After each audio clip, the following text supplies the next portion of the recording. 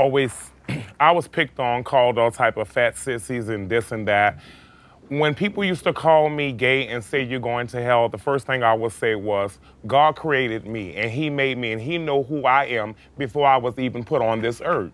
So when people say, oh, you made that decision to turn gay or you wasn't born like that, no, this is something that I didn't ask for. It was something from small. It was nothing that I made this decision and turned your switch on and then went on the other side. Pastor Coates, let me bring you back in here. Right. Simple question, Sure. Are people born gay?